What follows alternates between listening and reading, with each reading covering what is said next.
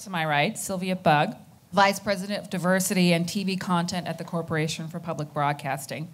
In this role, she provides strategic leadership to public media to ensure CPB's goals and objectives are met through support of mission-focused pipeline of broadcast and broadband content for national distribution across multiple platforms.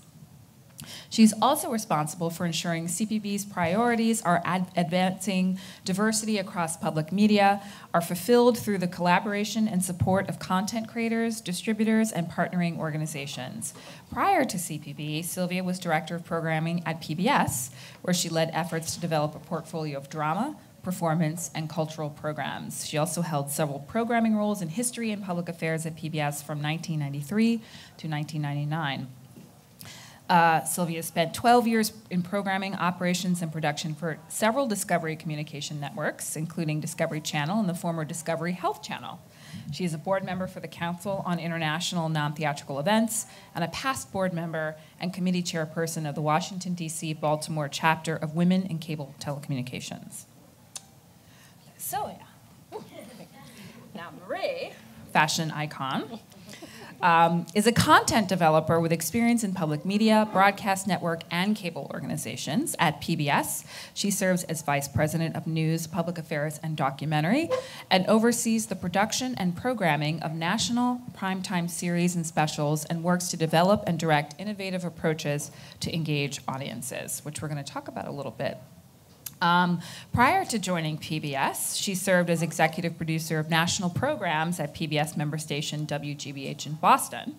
Before her tenure at GBH, she was vice president of news and original programming for Viacom and BET networks, where she oversaw a range of cross-platform projects. She also served as the founding executive producer for NPR's Tell Me More, and as a producer for Nightline, which I watched my whole life growing up with Ted Koppel, and I remember like begging my parents to stay up late to watch it. That's how nerdy I was. How about that? With Ted Koppel and World News Tonight at ABC News. Nelson has also served in foreign policy and public affairs appointments in the Clinton and Obama administrations. Okay, so I want to start off with a couple of general questions because I think I know, let me just put it this way. I know for a fact that for a lot of filmmakers, and I want to try to help filmmakers understand that CPB and PBS and public media in general can seem very confusing. They're big, they're in Washington, D.C., they're these big organizations. I don't understand how they work. I'm just trying to scrap with POV and ITVS and get in there and get my show there. And so, understanding this whole infrastructure that sits underneath it and supports it, I think is challenging for some people. So can you, the two of you, just talk a little bit about CPB, PBS, how you function, how you work together, and particularly when it comes to diversity, innovation, inclusion. And I'm going to start with you. Sure. No, that's great, and it's a great question. So the Corporation for Public Broadcasting, and for those of you who may not know where we're located, we're just 2 blocks over on 9th Street. So we are based here in Washington, D.C., and we are the stewards of federal funds that come from the government to help fund public television and public radio. So really about 70% of the funding we receive actually goes back to the station. So your local public television stations, those funds actually help support the efforts there. And then you've got the remainder amount that goes towards supporting content services on the television side, but also on the radio side and digital side. So I think the most important point to remember, the distinction, is that we are not a producer. We don't produce programs.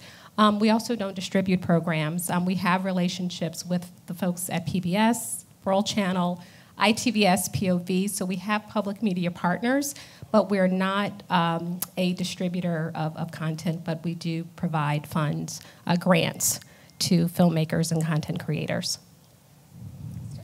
I guess picking up from that, on the PBS side, it's fantastic to me that there really is a little bit of confusion about how to penetrate, because to me, it speaks to the fact that there are so many points of entry for producers, and so some of it is really just figuring out a little bit how to best target or best navigate that system.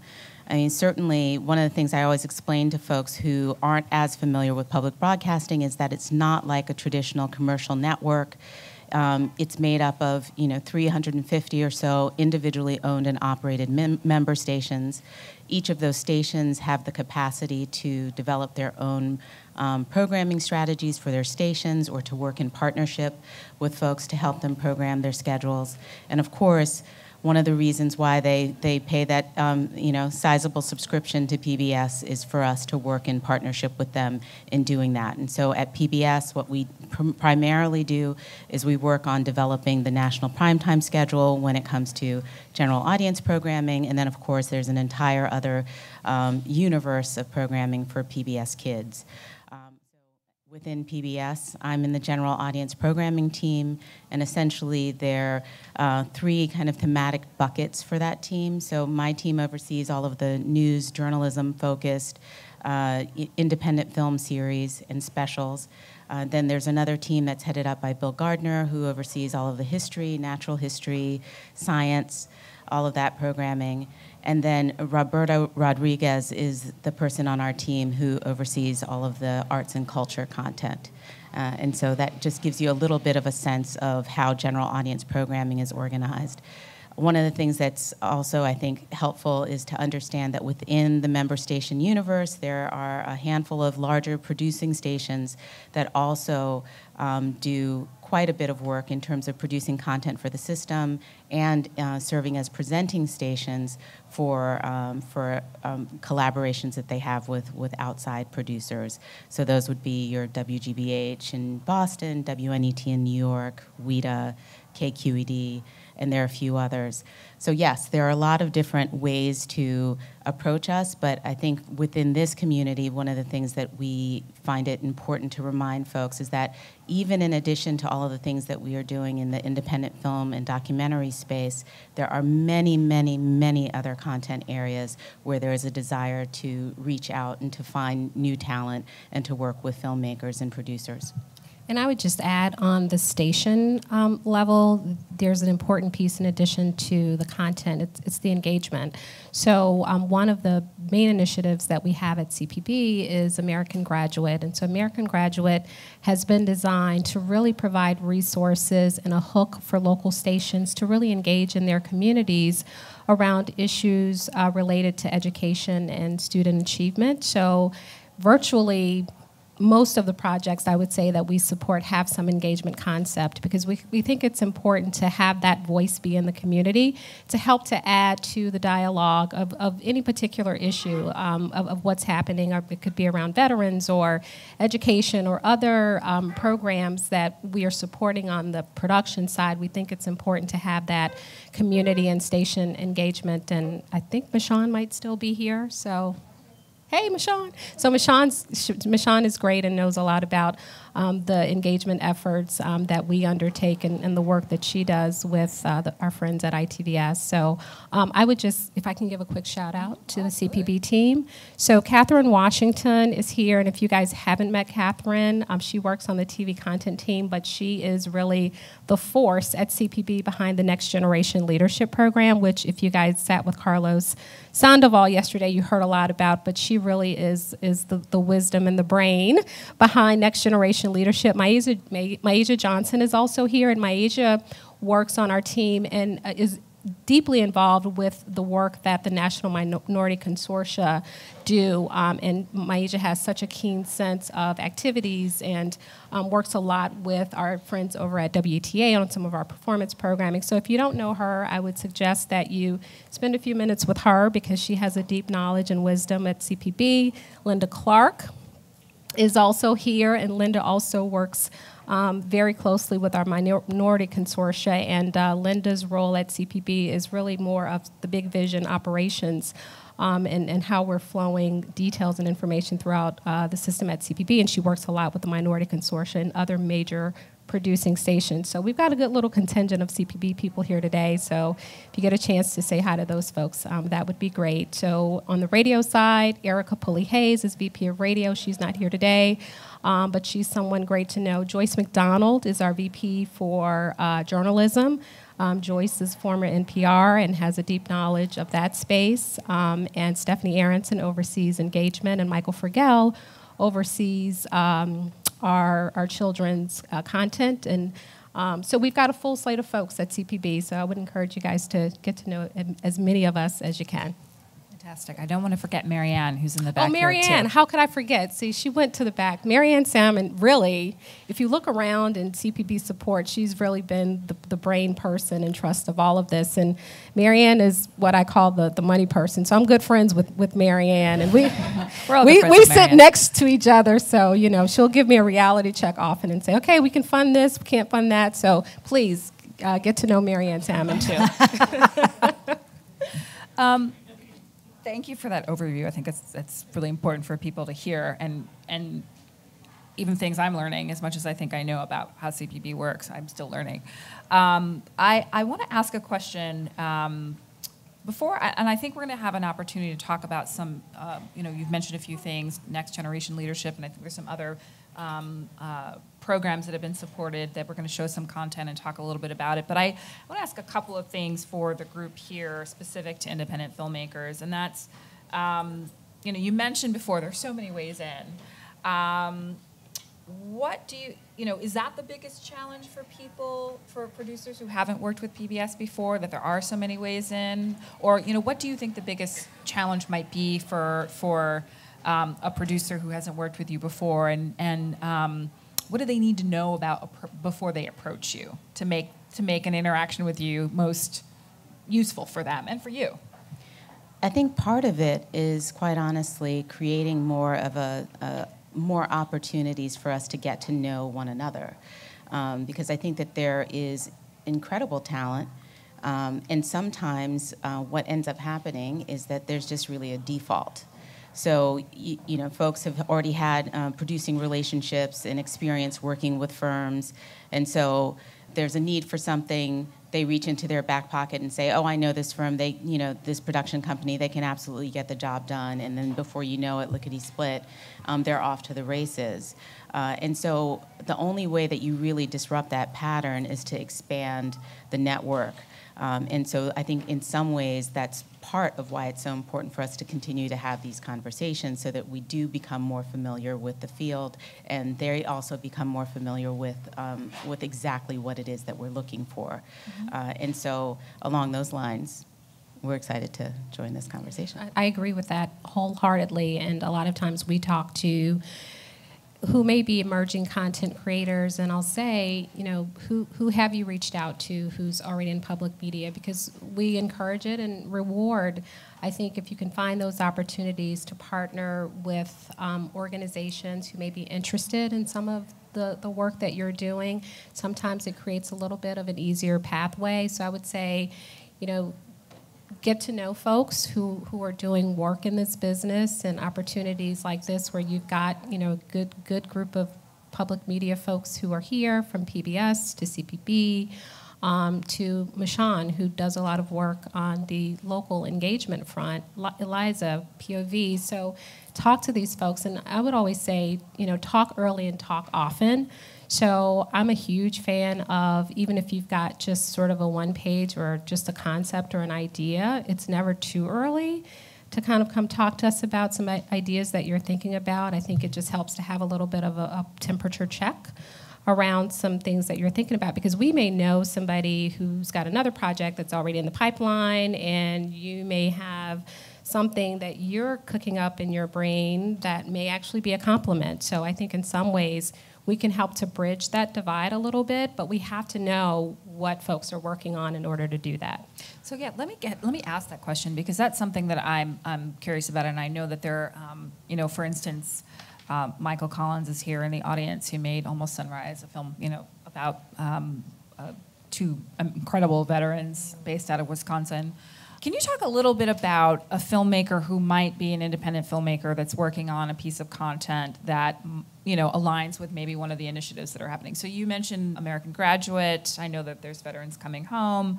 I know that there are other initiatives and things in the system that are occurring. Is it helpful? Is it, how would a filmmaker who is working on something, I know American Promise was a film that was in development for a long time that eventually, was able to make a meaningful connection through POV with the American Graduate Program. How does a filmmaker approach you all about those kinds of system initiatives, and what's the best way to try to work collaboratively, to partner in those kinds of instances? Or are there other initiatives that are in play that filmmakers might want to think about that are coming down the pike or that you know of where, hey, that's a project I'm interested in and I might want to think about collaborating with the system on that? Well, I think that this is a little bit of a tricky question because on the initiatives front, sometimes there are clear opportunities for those films and that content to exist within the existing series. Mm-hmm. So, for example, we have an upcoming initiative, Spotlight Education, which is going to be kicking off in September 12th this year. With a week of programs. And a number of those programs, some are going to be episodes of ANOVA, we've got episodes of Frontline, we've got some things that are coming that are part of POV. And so in that sense, if it makes sense that the content could work for one of the series, then that's clearly a conversation that we would be very well positioned to work with filmmakers to try to broker that and make those introductions. Where it gets where it's a little different is if, let's say there's a project, but it's not something that would sit within a series. So this would really need to be a special program on the schedule. Then those are more direct to PBS conversations. And again, it would just depend on the focus of the content as to where and how you would initiate those conversations. And I think a good example for CPB is something that we supported that launched recently that we worked with the PBS.org team on, and that was Veterans Coming Home. So we took a little bit of a different approach to a model about telling veteran stories coming out of a phase one that was with Wisconsin Public Television. So this time around, we focused on a model that was digital shorts. So we found a way to create a conversation around a national issue, create dialogue, but then also bring local stations into the fold and go out and co-create and co-produce at the local level. That content ended up going on to pbs.org, and right around Memorial Day, 2 videos per week were released, and it will continue through, I think, next week or the week after. But it was a little bit of a different model, so it was not a television property, but there may be some opportunity in the future. I think the producers are talking to the folks at World Channel, Chris Hastings. I'll do a name drop in case you guys don't know Chris.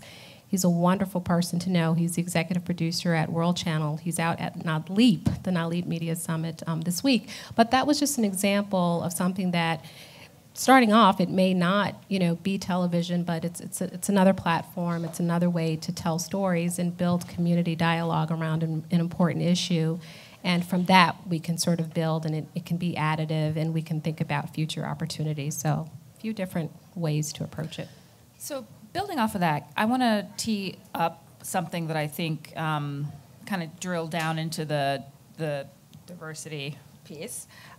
With a project that sounds similar, where CAM and KQED work together with Grace Lee, independent filmmaker, on a project called Off the Menu. Yes. So I'll just give a couple of lines about Off the Menu. It aired on PBS, I think, at the end of last year.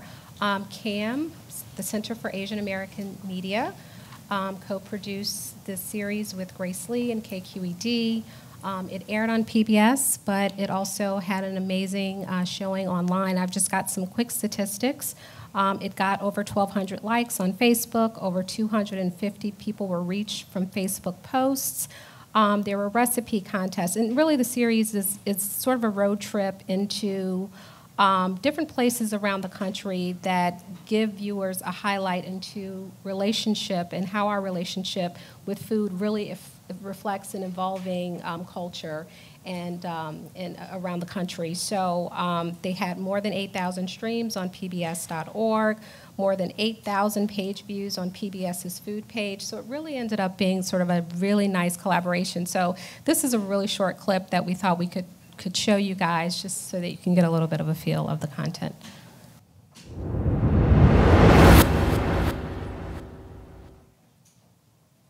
They say you are what you eat.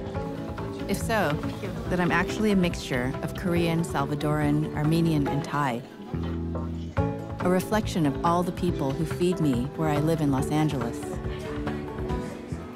I can't speak for every Asian with a camera, but I think my fascination with food is a way to understand community, family, and personal history. Maybe food can even help us grasp something as vast and complex as Asian America. But to do that, we'll have to go off the menu. It's sort of authenticity of spirit. So the food is not authentically any region. I mean, frankly, it's probably not authentically Chinese. I mean, it's Chinese-American food, but the spirit of it, I feel like there is something very Chinese about it. All right, we can fry them.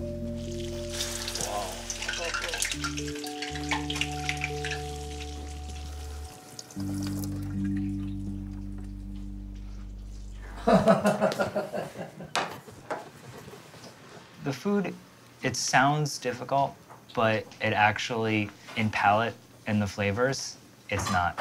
I feel like, especially amongst Chinese Americans, they'll eat this food, and there's gonna be something really familiar about it. What do you think? 很好吃。什么东西啊？ That's great. So the voiceover is there's something really familiar about the food, and then his family member there says, "What is it?" So that came from the Center for Asian American Media, which is one of several organizations that CPB supports. So in addition to CAM, Latino Public Broadcasting also provides content and services to public media. The National Black Programming Consortia, which is based in New York, Vision Maker Media, is also another organization, along with PIC, Pacific Islanders in Communication. So these organizations really do reflect diversity across the system for public media. So they work a lot with producers to bring stories to public media. So I would say if you don't know them, get to know them. They're a great resource, not just on the content side, but these organizations do a lot of work in the professional development space. National Black Programming Consortia, just as an example, launched NBPC 360 last year. They're in round 2, where they provide funding for pilots on both the digital and television side. So that's been a success, and most of these organizations do have some kind of professional development. So it's great that CAM could actually reach out to KQED. They have a great working relationship. KQED served as their presenting station, so there were probably some resources that KQED could provide in terms of station relations and outreach. So it becomes a little bit of a well-oiled machine just in terms of those relationships. So we encourage collaboration, right? We know that that's really important. So we've got to collaborate sort of at the system level, the work that we do with PBS and other organizations, but we really do encourage producers and organizations to find those opportunities to collaborate with the system. So I think Off the Menu was just a great example of not just on TV side, but also in the digital space, and a lot of the response that they were able to get by working with the folks on the PBS.org team to really design some very cool and creative concepts for the web space. So that's how that kind of came together in terms of funding. It was through our Diversity and Innovation Fund. We do have a D&I fund at CPB that we support limited specials and series and a lot of other things. So there are some pots of money within CPB that are available. The hidden pots of gold. I wouldn't say gold. Tiny, tiny gold. Tiny gold nuggets. Tiny gold nuggets. Okay, so do you want to speak a little bit about, I want to get at this space of figuring out how to talk about the intersection between, because we're mostly talking with independent filmmakers, though I want to offer up opportunities to be discussing other stuff too, of sort of how you can work with independent filmmakers and support them when they're broadcasting the work on public television. Can I just ask a little bit about the support work that, or the strategy that PBS developed in partnership with Stanley Nelson and Black Panthers? And I don't want to stay there. I know you have some content that you want to show of some other stuff, but I think the Black Panthers documentary is probably something that people are really highly familiar with here, and they would, it was such a smashing success. I think people would want to know how PBS was a partner in that. And frankly, I want to know, because I thought it was pretty amazing. I'm happy to talk to you about Panthers. Maybe just before we get too far, and I think there's a little bit of a tie-in, I brought just kind of a very short genre reel from our history, shows. And even though obviously Stanley's film was an independent film that aired within Independent Lens, it certainly speaks to history. And I think history is a space where we've really been making some real inroads in bringing diverse content. So we'll share that briefly, and then. Great. 1, 2, 3, 4, 5. 1, 2, I'm always searching to feel like I fit into something. We are the people that we are because of our past.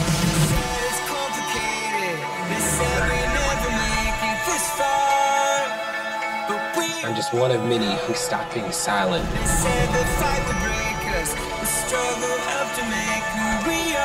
It's just proof of how far we have come. Make sure in all the hustle and bustle, we don't lose sight of why we're here. It all boils down to communicating the lives we live. If you look closely, they've got a story to tell. It connects with you in a very deep way. We wish you love, peace, and soul. Come with us on this great adventure. The reason why I love that that genre reel is because I think it really gets at something that we've been striving toward, which is expanding that notion of who we are as Americans, who we are as a broader community, and finding the content and the makers who really support that vision. And so certainly when the opportunity came to work in partnership with CPB and Independent Lens and others to bring Stanley's Black Panthers to public broadcasting, we thought it was hugely important. That piece of work stands as a part of a trilogy of films that Stanley is working on for us, which will include Tell Them We Are Rising, the story of HBCUs, and then of course he's got a fantastic film also coming to us on the African slave trade. I think that this was a fantastic partnership because in going at that project in force, we were really able to give it a complete surround. It's one of a handful of films that PBS has been able to handle everything from the theatrical release all the way through broadcast, and all of the intricate pieces in between, especially on the engagement side. I think that Stanley's team at Firelight, and including Sonia Childress, who is an amazing engagement producer who worked as a part of that campaign, Amy Letourneau, who is the person at PBS Distribution, which is our sister company that handles both domestic and international distribution for certain projects, and is also our partner on the theatrical distribution for these projects. All of these folks really came together to come up with a very coordinated campaign so that there was real intentionality. We knew that we wanted the film to premiere at Sundance, and fortunately that came to pass. And then from the time of Sundance, we strategically got together and said, how are we going to sequence this? When are we going to handle the theatrical release? How are we going to handle the event strategy with stations so that they both feel supported even during the theatrical release time, and really see this as an opportunity where they're going to begin that important word of mouth campaign that ultimately is going to pay off when it does come to broadcast. How are we going to build the social media strategy? Because for a film like this is going to be incredibly important. And so I think it was a fine example for us of what happens when you bring that team together and you work in that type of coordinated fashion. And ultimately, the results, tell the story. Theatrically, it's a film that for us made, over $500,000 at the box office. It's a film that we thought we were going to take to, perhaps 8 to 10 cities. Ultimately, it had more than 150 different screenings around the country. So that part of the campaign was fantastic. And then in terms of the on-air execution, it's the highest rated independent lens film that we've ever had. It was the most social film in PBS history. Literally, we broke the internet that night. But it takes that type of clear dedication and focus and real direction and partnership. And so we're eager and looking for more opportunities to do that type of thing. And I would just add, from the perspective of Firelight, the fact that they do films, but we also know there's the Firelight Directors Lab. And so that is work that is helping to bring even more filmmakers into the fold, into the conversation, bringing their films onto a national platform. And so it's critical because, I think the most successful models are when we can help bring each other along and share information and share contacts even, right? Share resources. So if it means taking a little bit of time out of our schedules to make connections, I think that that's really critical, going back to Marie's point about networking and building up strong networks. And so, again, kudos to Stanley and Firelight and Marcia Smith and Laura Limble, who does a fantastic job. They all do a fantastic job with the Firelight Documentary Lab and helping to bring more filmmakers along. Can I share one funny little anecdote? Yeah. I was at a conference and I attended a dinner, and it just so happened that the person I was seated next to was MC Hammer. Of course. So that was already blowing my mind, right? And so we were having a conversation, and he says to me, this was the night after Panthers premiered on air on PBS. And he said, "Oh, you guys had a big night last night." And so I was joking around. I said, "Oh, is the word on the street?" And he's like, "I am the street. I was live tweeting throughout the whole film." And so I was like, "Oh, that's fantastic." He's like, "Yeah." And, and I told Jack that he needed to retweet all of my tweets. And so I was like, "Well, who's Jack?" He's like, "Jack Dorsey, the head of Twitter." Sure enough, I go back to, immediately, wait a minute. I'm like, wait a minute. So I shoot off an email to, our social media team asking them to pull some data.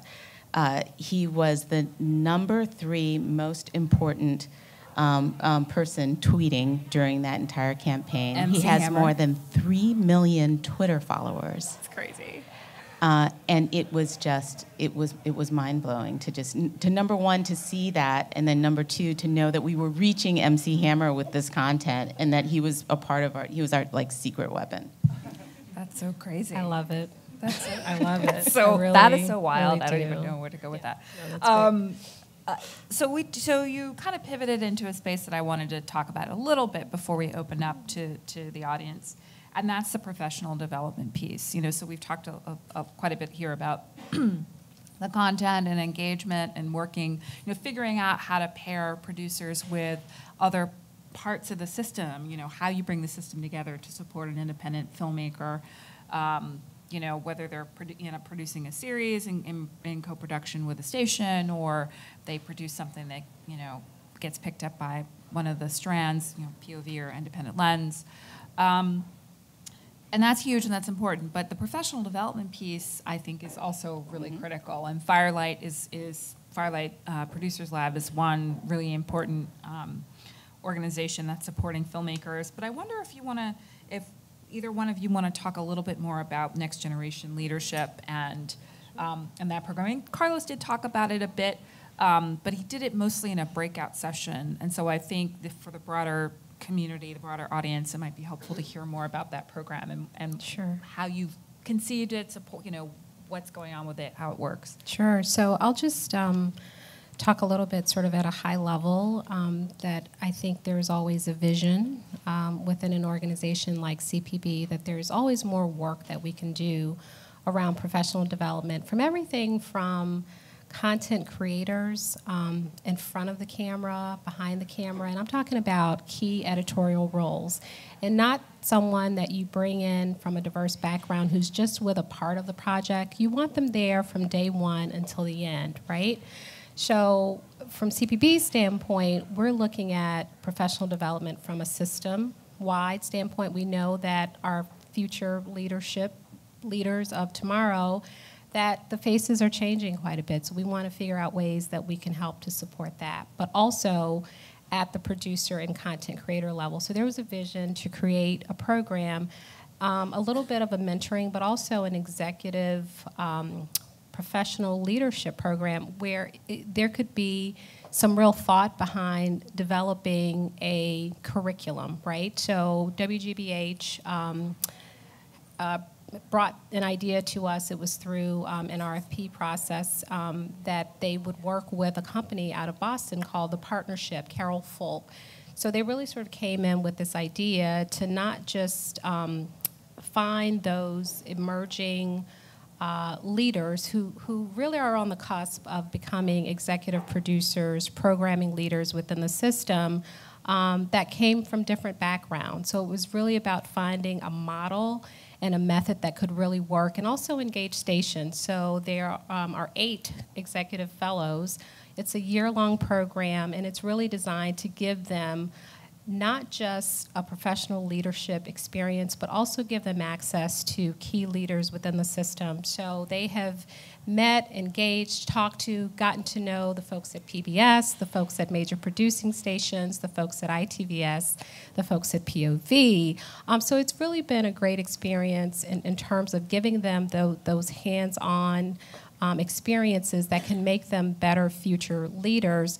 But then the question is also around how do we sustain that program? So we can fund it or support it for a year, but part of my job is to think about how we sustain that program for the future. So it's very easy to say, okay, we've got this big idea, but you need resources in order to do this. And these are not small amount of monies that need to go towards these programs, because they involve developing a curriculum, they involve travel, they involve people's time and focus and attention. So really the goal is for us to think about creating a cohort and future cohorts of programming leaders. So we know across the system that our executive producers, even at the producing stations, we don't have a big diverse group there. So we want to change that. And we know that 20 years down the road, in order for public media to be vibrant and to be doing a lot more, we have to figure out ways to get people the training, the experience, the mentorship that they will really need, and to think about succession and what does the future look like for public media. And you can't do it if you don't have the right people, but you have to invest in the people, which is why we need to think about what happens beyond this first year of next generation leadership. So I want to see it go on and on and on. So we're having some conversations now about how to do that, so more to come. But in addition to next generation leadership, like I said, a lot of the National Minority Consortium organizations do a lot of professional development. We've also got, of course, the Firelight Directors Lab. So there are opportunities, and of course, I think what we're doing now is so valuable because we're an intimate group. You can have that face-to-face conversation, get to know people, exchange cards, but then also follow up. So when I give you my card, I'll say, okay, yeah, give me a call or email, but I really do mean it. It may not be something that we could work on right now, but at least I know it's in my brain that I've met you, and if there's something in the future that's happening, we stay in touch and we build connection that way. If I could just add that, I think that next generation leadership has been incredibly important, and I think it's important especially within public media organizations around the country, because it gave, in this first round, an opportunity for folks who are already currently in the system, right? who are maybe in that mid-tier level position, but looking to kind of break out of that a little bit. So I think that was an important step. It also kind of loops back to what we were talking about at the beginning in terms of just expanding the network, making it such that when there are decisions being made, the same conversation about, well, I just don't know any diverse candidates who might be ready for that type of leadership opportunity. That's a conversation that can't be had, which is super important. I will put my little bug in Sylvia's ear for this next round of conversation, because for me, I think the other piece of this, on the other side of it, though, is figuring out how we still do expand opportunity, because the one thing I do worry about is that we're going to have people who have these expanded networks and more access to training and all of these different things, but if there's no place for them to grow within the system, then in that way, I don't want to see those folks necessarily having to exit public broadcasting. Or leave public media. Yeah, we don't want that. Maybe a complementary piece to this is some of the work that we've been able to do with some of the other CPB-funded initiatives, including a program that's coming to us from WNET called The Talk, which I think is going to be a fantastic film. It was really, in some ways, springboarded around a lot of conversations that were happening around the country in the aftermath of Ferguson and all of the other incidents, about the importance of this conversation that's happening within diverse communities about how to keep their children, and in particular their sons, safe, as they confront these issues of local policing. And so we're working with WNET. WNET has brought on Sam Pollard to executive produce that project. But the fantastic thing ultimately is that this is going to be, he's working in partnership with a number of diverse filmmakers who are all out canvassing and producing segments within that film. So do we have time to share a little clip from The Talk? Or? I hope so. Yeah, absolutely. Yeah, and as he cues that up, I would just say an important piece to that is also the community engagement. So we know that these conversations they don't happen in a vacuum. So it's moved beyond conversations that when I was growing up, it was all sort of around the table, and our parents talked to us about, as young ladies, my sister and me, here's what you need to know. But we know those conversations have moved beyond the kitchen or dining room table, so they need to be out in the community. So what's important for CPB is to support those efforts at stations. And we're not saying that we have solutions. We know that communities adapt solutions to their needs, and we don't want to be a flyover. We're coming in just for this. But we want to create a system, a mechanism by which when something like this does happen, and unfortunately it may happen again coming out of some of the more recent incidents, that stations can have the resources that they need in order to have these conversations. So that's what makes it pretty exciting and unique. And I will also say that WNET is working with each of the minority consortia organizations to hopefully create some digital shorts. They're having some conversation with some other platform entities, but we think it's a way to really expand it. In addition to the film, there'll be some other opportunities to make it a bigger conversation, and really that's the goal. So more to come. So I think we're ready for the clip? Okay. There is growing outrage tonight after an unarmed African-American teenager was shot and killed by police. New details about that fatal shooting in South Carolina. Carl Campbell. This is the reality that we live with every single day of our lives, that our sons can be stopped by the police and don't come back home. Right over here in this general location is where my brother got killed. As I think about my own sons, the time is going to come where I have to have the talk with them. This thing that we call The Talk, I look at it as being something that really is a readiness conversation. It is a preparatory conversation. It is a survival conversation.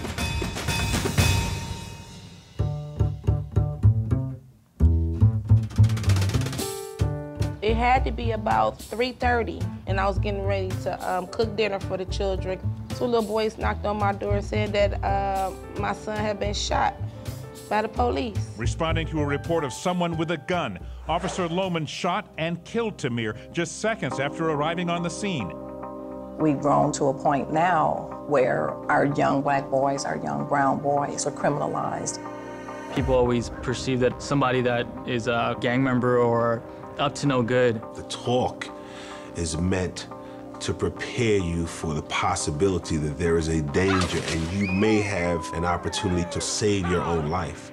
What you do, how you interact, what you say if you're stopped while you're walking. You have to be respectful, even if you know you're right and they're wrong. You keep your hands at 10 and 2 and you don't reach for anything. Because I want you to live. No matter what level of education or accomplishment, African Americans and people of color are subject to this. And there will be for generations to come the need to have the talk.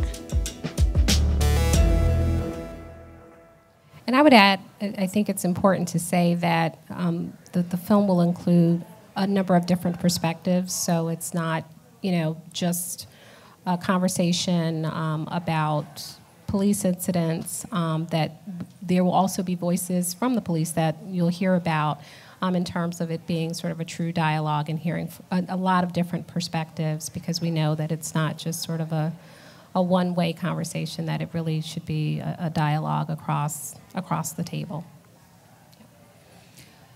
Wow, it's pretty heavy stuff. And amazing that it can happen at public broadcasting. Like, this is the place for it. We're just about out of time, so I want to open up the space for people to ask a question or two. How does public broadcasting see innovation in the film space, and what are you looking for from filmmakers to innovate into the future as TV and stations are kind of being disrupted? There's a lot of different ways in which we're looking at innovation. I think that if you look at some of the films that are coming to us in the next season of Independent Lens, for example, you've got an amazing film called Tower, which I hope some of you may have seen since it's premiered at South by Southwest, which looks at the first mass shooting incident in the United States at the University of Texas, Austin, and has a very beautiful and advanced and perfectly executed use of animation in the storytelling. So I think it's everything from the approach to the storytelling to, clearly we've been working quite a bit with Frontline and with the other series to expand our understanding and our offerings in terms of virtual reality. So we really are looking for filmmakers to be in the vanguard when it comes to this, and I think some of our recent exposure to what's happening in the VR field, just at some of the film festivals internationally, I think that there's real room for us to grow.